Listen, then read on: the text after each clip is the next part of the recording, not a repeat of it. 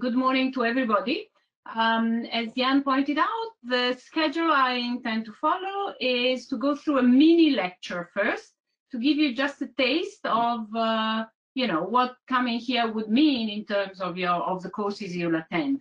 In fact, what I'm going to talk about is a small part of a real lecture in the course of economic analysis, which is a core module in the first semester.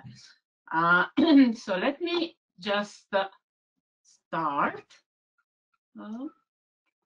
Okay, so as you can see, the title is made for purpose because it's, as I said, it's just a little taste of what you might be doing next year when you join Southampton. This is just to give you the end of the talk. This is a story about a wrong business decision, very poor business decision taken by a big corporation, and we look at it from the lenses of game theory, which is one of the main tools in economics. So we use this as an example to see how theory can actually be helpful in taking good decisions in markets. So game theory, I believe most of you have been exposed to game theory, but just to give you a taste and an overview, you might have come across a movie. A little bit of this movie is also shown in another lecture. This is A Beautiful Mind. It's about John Nash. As you know, this is the pioneer of game theory. But of course, he's not the only person. One of the precursors of game theory was actually John von Neumann. And as you can see in the picture there, he was also the co-inventor of the computer operating system. And that little thing that you see in the picture is actually the first computer. And it's, if I remember correctly, it's on display in one of the libraries at Harvard University. Now, of course, this is history, but more recently, if you wish, one of the most well-known game theory was Paul Milgram. And the reason why he's so well known is not only that he was really an amazingly good academic, he's an amazingly good academic, but also because the results of his theories were used in designing the auction for the spectrum of telephone frequencies. And that was actually the application of a theoretical paper that led to the highest revenue for the government over the last decade. So it's fairly well known for that. But of course, game theory is used in any business company, so it's broadly applied. Now, what is a game? Of course, I won't have the time to give you, a full taste of game theory, but a game is played whenever people interact. So driving a car in a busy city is a game. Why is it a game? Because the return to the way you drive depend on how good a driver you are, as well as on how good other drivers are. So the returns to an action that you take do not only depend on what you do, but also depend on what other players do. So there is a fundamental interdependence in what you get, and hence considering what opponents do is very, very important. This is the case when you bid at an auction. Whether you get the object or not depends not only on the offer that you make, but also on the offers that your opponents make. Because typically in an auction, you win the object if and only if the offer you make is higher than what your opponents bid. But pricing in a supermarket is a game because you compete in a small market, say in an oligopoly. Also, negotiating your salary is a game because that is a bargaining game. So all these situations have in common the fact that the payoff display an amount of interdependence. So what happens to you depends essentially on what others do, as well as on your own choice. This is a very informal introduction. But of course, game theory is a method to analyze rational behavior in all this type of situation. And in order to do so in a smart way, what you need to do is somehow to outguess what your competitor is going to do. And in addition to that, obviously, you need to consider the implication of your actions. And some of these actions may have implications that linger through the future. And all these aspects are important in taking decisions. So what I'm going to go through now is just a very simple application of this. And you will see when we go through this little mini lecture that this is a theoretical lecture, so we will look at a set of assumptions, and we'll focus on some details that are relevant and ignore others that are less relevant. And we will look at a model in a very consistent way, logical way, and this is the scientific aspect of game theory. Now, a key assumption we take is that, as we will, typically any course in economics spend a great amount of time on, is to explain the way in which we model behavior in terms of rational behavior of individuals. This is all as far as the theory is concerned. Let's look at this little story and try to get something out of the little story. So the little story is the following. Now, presumably, when this movie came out, you were probably not bored or very, very young. But it's a very nice movie that I strongly recommend you to watch. It's widely available. And we will focus on one specific bit of the movie. Now, this is a movie about E.T. E.T. is an extraterrestrial. And he becomes friends with a boy called Elliot. And Elliot, in order to make friends with the E.T., the extraterrestrial, in a bit of the movie that you can see in the link that I put here, but I don't have the time to show you, in this little bit of the movie, Elliot scatters bits of chocolate, in fact, in order to befriend this little E.T. extraterrestrial. Now, the point of showing you this, talking about this, is that in the movie there's some clear form of advertisement, because you see exactly the brand of the product that Elliot uses in this part of the movie. And in the movie you see that E.T. is befriended by some little peanut butter candy, the brand of which is Hershey. Now, because the movie became incredibly popular, Hershey benefited extensively from the advertisement of this company, of this movie. So what happened was that in the market for candy products, Mars was the biggest player at the time, but as a result of the advertisement of this movie, Hershey's market share shot up. And Hershey reached more or less the volume of business of Mars, which was a significant achievement. So the story, the bit of the story that we want to use is the fact that Mars, in fact, was the first brand to be offered the possibility of advertising M&M in the movie. But Mars politely refused this offer. The producer of the movie offered this possibility to Mars for 1 million, I think that was a price. And obviously, Mars made its computation, decided that it was not worth it. Now, it turned out that the movie was a significant success at the time. And maybe this was partly unexpected, because if you think about it, this was a movie about horrible-looking extraterrestrial creature.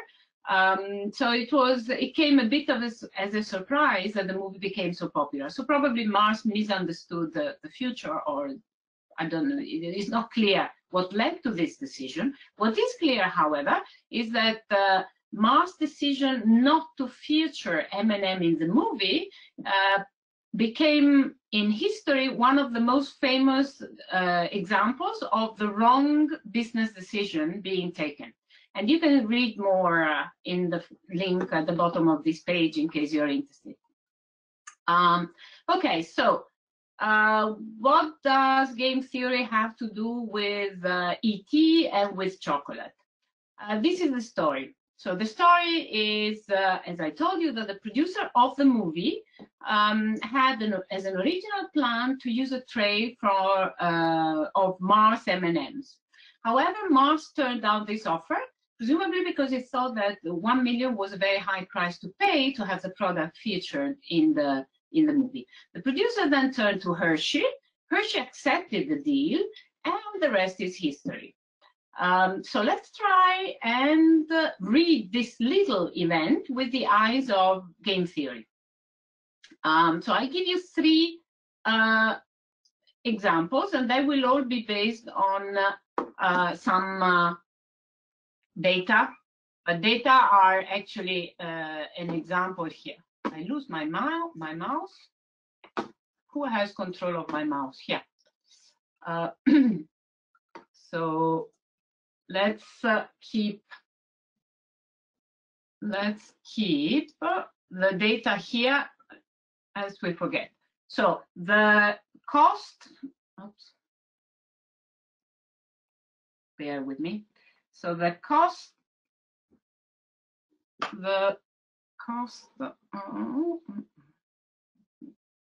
get a little bit here. So the cost, okay, of this advertisement plan to be paid to the producer of the movie was 1,000, just for the sake of the example. Now, what about the benefits? My handwriting is poor, but please bear with me. So the benefits of this advertisement to Mars, let's assume that they would have been something like 800K if Mars accepted. But if Mars did not accept and Hershey instead accepted, this obviously would have damaged Mars. So let's assume that the damage could be quantified as 500K. Now, as far as Hershey is concerned, we are Marsian, so we don't know about Hershey that much. But we know that the benefit to Hershey, for the sake of the example, could take one of 2 values, either 1,200, say, with probability 1/2, or 700 with probability 1/2. Now, we don't know about, we are Mars. Put yourself in the shoes of Mars. We don't know much about Hershey, and firms are very little keen to share information about benefits and costs. So this is the best guess that Mars can have about the benefit to Hershey of accepting the plan. Okay, so as I said, these numbers are just pure, just for the sake of the example. It's not a quantitative study, rather it's a theoretical example here. So let's see how we can model this. First thing, this is really naive.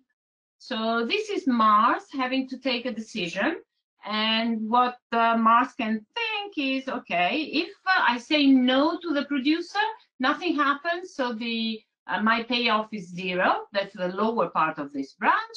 If I say yes to the producer, oh well, I get 800K benefit, but I have to pay 1 million. So my net benefit is actually minus 200K. So this is what the number you see in the upper part of this tree. So this is a naive approach for many reasons. It's a naive approach because it ignores the fact that Mars is not the only producer in this market. There are other competitors that may take up this offer. But if Mars had to choose on the basis of this analysis, then obviously what Mars would have chosen is to say no, because not winning anything is better than losing 200K. And hence, the outcome of this decision would have been that Mars should have said no to the offer, as it in fact did in reality. Now, this is very naive, I said. This is really, really naive. No person who has done a minimum rudimental course in game theory would have come up with this type of modeling, because it's too simplistic. It fails to capture very many things. So let's go one step further. Maybe people who were backing this decision, who were advising in this occasion, had done some game theory. So they had done some undergraduate game theory, and they knew obviously that in a game, what matters to payoffs are also the action taken by the opponent. So let's look at this formalization. So this is, again, it's a decision tree. First, Mars can say yes to the producer or no. And then following the decision of Mars, if Mars declines the offer, then the offer goes to Hershey. And Hershey can say either yes to the producer or no. Now let's work out these payoffs here. If if Hershey says no and Mars says no, then payoffs are renormalized to zero, nothing happens. So that's a 0, 0 in the lower part of the decision tree. If Mars says no and Hershey accepts the offer, let's work out what are the payoff to the two players. So the first number between the square bracket is the payoff to Mars. Now we said up here that having Hershey in the movie would have entailed a cost to Mars of 500. So this is the minus 500K here. Now the second number is the payoff to Hershey. Now how do we compute the payoff to Hershey? Now we don't know exactly what the benefit to Hershey is going to be, but we have formulated some expectations, and our best guess is that the benefit is 1200 with probability half or 700 with probability half. Now, if you take the expected value of B, that expected value is 950. So 950 would be the 1200 times a half plus 700 times a half. This is the expected benefit to Hershey from saying yes. Now, since Hershey would have to pay 1,000 to the producer, then the net benefit to Hershey of accepting the offer of the producer is minus 50. That would be the 950 minus 1,000. Yep. So that's where the minus 50 comes from. Now, what if Mars says yes? Well, if Mars says yes, then Mars gains 800, as stated here. It pays 1,000, so the net benefit to Mars is 200. So this is the net cost to Mars is 200, and this explains this minus 200K here. Now Hershey is not involved, so the payoff is 0. So as you have noticed, the way I've done this is I set up a decision tree that shows you the timeline of the decision. And then at the terminal nodes of this decision tree, I have put the numbers which are the payoffs. And I have computed that on the basis of the model. So once I have the extensive form and the final payoffs, then what I can do is to work out by backward induction, starting from the end, what is the optimal decision. Let's try and do so. So let's start from Hershey. Now, Hershey gets the possibility to feature the product in the movie. Now, Hershey can say either yes or no. If it says yes, it loses 50K. If it says no, it loses 0.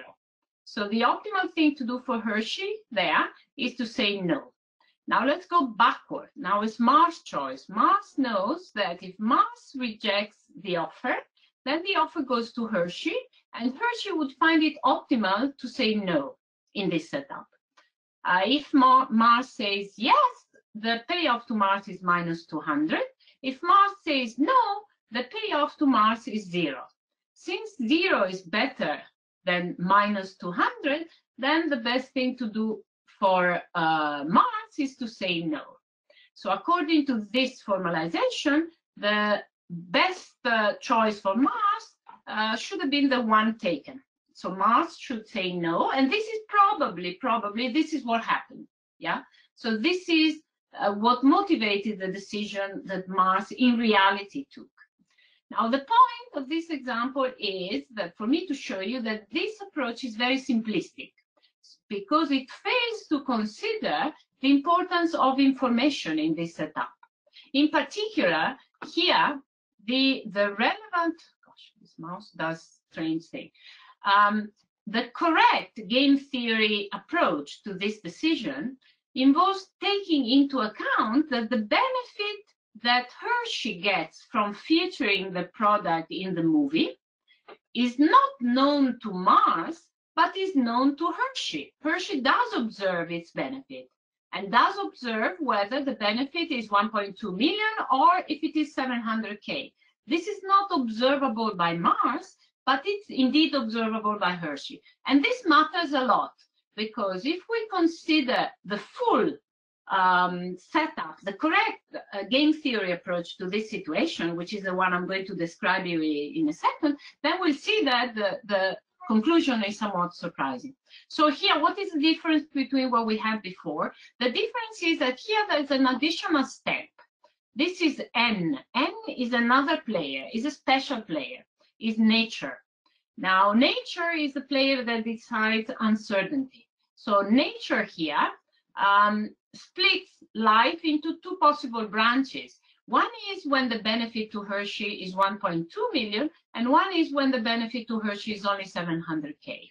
And Hershey observes the revenue. So by formalizing things in this way, we distinguish the fact that while Mars doesn't know the benefit to Hershey, Hershey actually does. So now here payoffs as well. Now this, the lower part of this branch, this is Hershey choosing. Hershey now knows that the benefit is kind of modest, it's only 700K. So if Hershey says yes, then the benefit is 700, but the cost to the producer is 1,000, remember. So the net benefit is a loss of 300 here. So what is the optimal choice for Hershey at this lower branch? The optimal choice for Hershey is actually to say no, because the benefit is actually relatively modest. So it doesn't pay to accept the offer of the producer. Things are very different in the upper part of the tree, because if the benefit is actually 1.2 million, which turned out to be the case because the movie was very successful, then in that contingency, the benefit to Hershey from featuring the product in the movie is 1.2 million minus 1 million, which is the cost. So that is a net profit of 200. So clearly the best thing to do for Hershey there is to say yes to the movie. Yeah. So these are the optimal decisions of Hershey. Now remember, we are Mars, so what we care is our payoff. So let's work out what is our payoff on the upper part of that tree, that is minus 500K. What is the our payoff in the lower part of the tree, that is 0, because Hershey finds it optimal to reject the offer, to decline the offer. So ex ante, if we move back in expected terms, our payoff is actually minus 500K if we fall in the upper part of that tree, and 0 if we fall in the lower part of the tree. So in expected terms, our payoff is minus 250. Now, if instead we Mars accept the offer, then we move along the upper part of the initial node, and that gives you a loss of 200. So what is the optimal choice? At the root of the tree, our choice is between saying yes and losing 200, or saying no and losing 250. And you know, we're talking about losses here, but losing 200 is a lot better than losing 250. So the best thing to do for Mars in this specification is actually to say yes. Now you notice that the implications of this simple example are very different. The difference in all this stems from the fact that we correctly specified the story, the model, the situation, the information framework, the timeline of the choices. All these details are very, very important. Now, these are very important in economics. They're extremely important in finance as well. So I just wanted to give you a simple example of, you know, what is the moral of this story, if you wish. Theoretical methods do not give you answer, but that work in all situations, but they give you a method to approach decisions in markets and in financial markets in particular. The answer obviously depends on subtle details of the situation. So the core modules of a program typically teach you to appreciate the subtle details of the situation. Theory is very useful to gain insights and apply to potentially very complex situations. But obviously, you know, a word of caveat here, two quotations that I like. You need to be careful in doing this. It's these are tools that need to be used appropriately.